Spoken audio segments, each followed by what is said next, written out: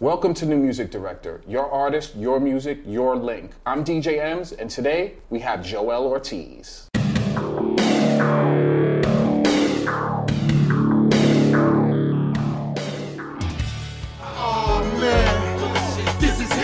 Hands up if you forever a fan of hip-hop. I wake up hip-hop, go to sleep hip-hop, dream about hip-hop, cause I am hip-hop. I started rapping when I was about 11 years old, to be honest with you. Had nothing to do with music in the studio, no booths, no nothing. It was in front of my building in rap ciphers. I remember that feeling of, like cute girls being about 10, 15 feet away going, ooh, you heard what he said? And dudes just be like, yeah, that's ill. And I just really took a liking to the culture, so I kept writing, kept doing what I had to do. I got discovered by Dennis and Mike.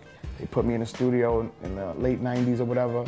I dropped my first 12-inch on Raucous Records in about 1998 or 99, not too sure. And I never looked back from there. I wake up hip-hop. But I bring the raw into it. I tell people my story. I tell people what it's like to come from the projects with no dad and my mom's on drugs and just stuff that, I know ain't gonna get BDS.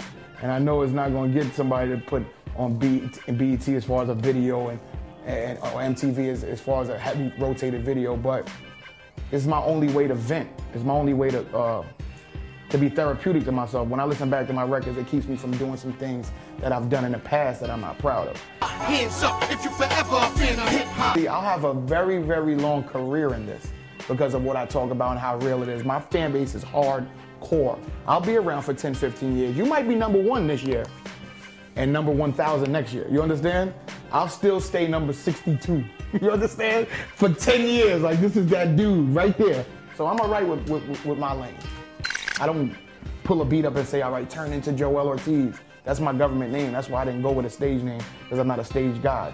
After the interview, I'm gonna talk to you the same way as if the interview was rolling. So it gave me a chance to get to people to know who I am. I wake up hip-hop. Supergroup, Jay-Z, Eminem, damn, 4 members. That's crazy because I got Biggie, Pun, and Nas left. I gotta go big, but now we got Pun and Nas, and I'm Hispanic. This is the right thing for me to say is Pun, but see what Nas is still doing.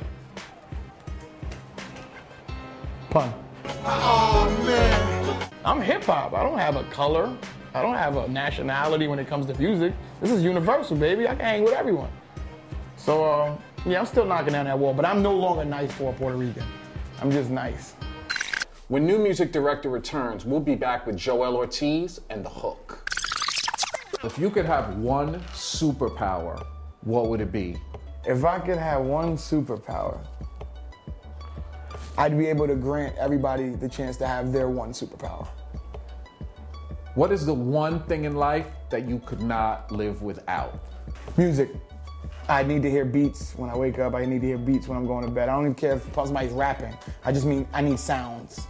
If you could perform in front of one person, who would it be? Shoot, Barack. I'd like to spit my letter to Obama in front of him. What's one thing about yourself that no one knows?